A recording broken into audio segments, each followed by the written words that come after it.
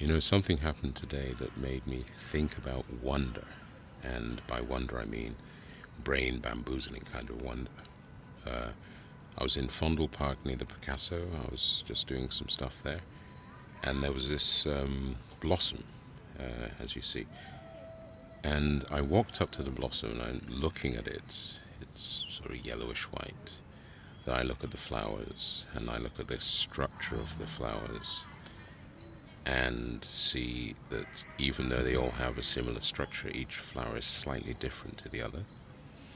And then I think, how did that get there? So what forces of nature came together to create a situation in which I'm staring at this blossom? And in that moment, that's when I started thinking, oh yeah, wonder, the joy of being amazed by something. So something you see or hear, an idea in your head.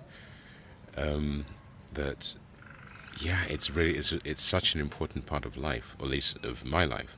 And I spend, maybe I waste a lot of time wondering, or in wonder, staring at things, thinking, okay, how did that there? Why is this? What is that? And I don't know why I can't stop it, but it does.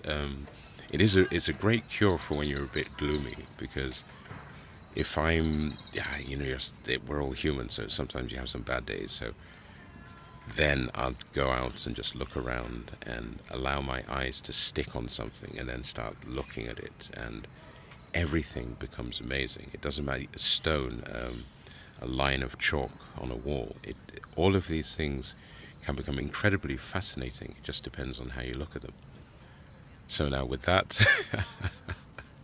sermon in praise of wonder, and I am serious, I feel, be amazed. I mean, I don't think you can't force yourself to be amazed. Just, I don't know, how do you get amazed by something? I think the best thing is just think about it. Anything you look at, just keep going on. Okay, what is it? How does it move? Why does it move? And you'll end up at some point being amazed, I hope. Okay, no guarantee on that one, just a wish. All right, hey, see you next time.